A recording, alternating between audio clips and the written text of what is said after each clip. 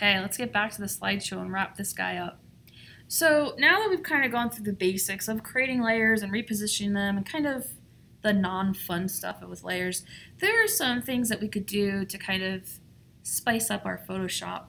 We don't know a lot of Photoshop editing at this point in the semester, but we can start to play around with images and create cool effects. And three of the ways that you can do that are layer opacities, layer blending modes, and which we'll talk about in the next video, layer effects. And so the first two I want to talk about are layer opacities and layer blending modes.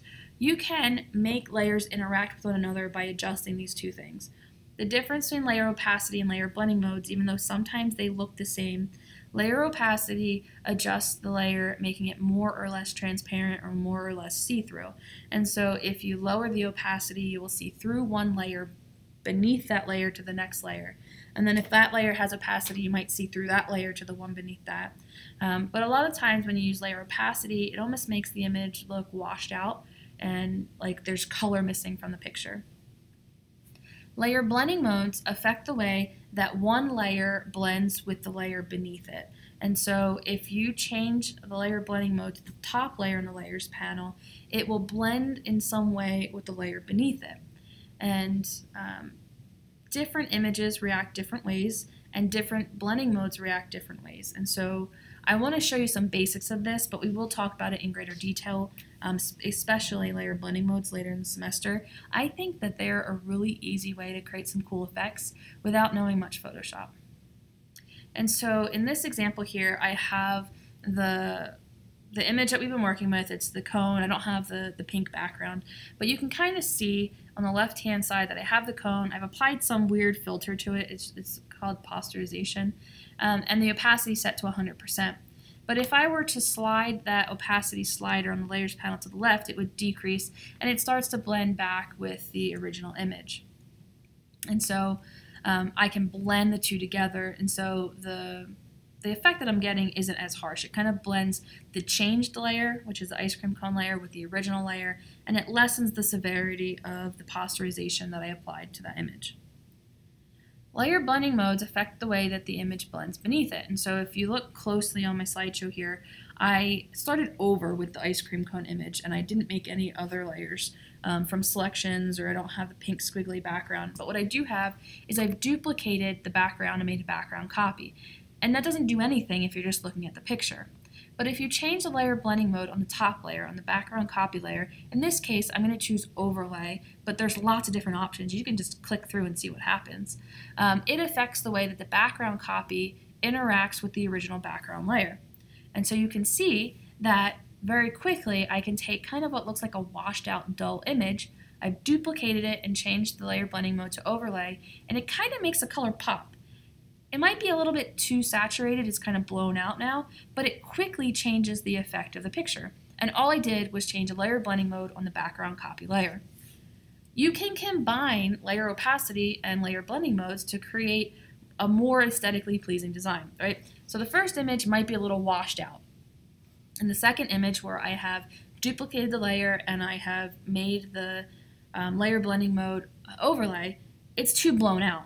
And I can create a happy medium by lowering the opacity on the changed layer, the layer with the overlay layer blending mode, and I've reduced it to 66%.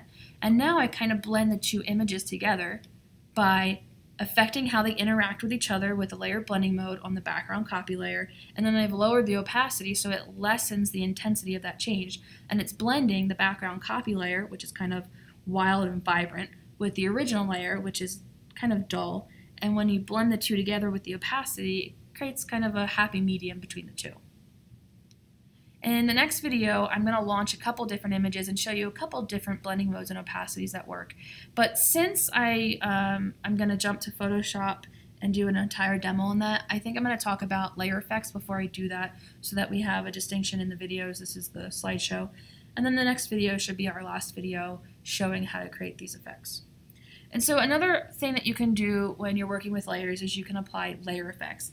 And in this example, in the slideshow, I just use text so you can see what the effects are.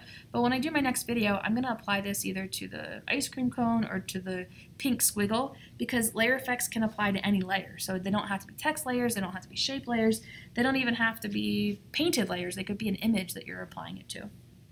To apply a layer effect, you need to select the layer that you would like to apply it to.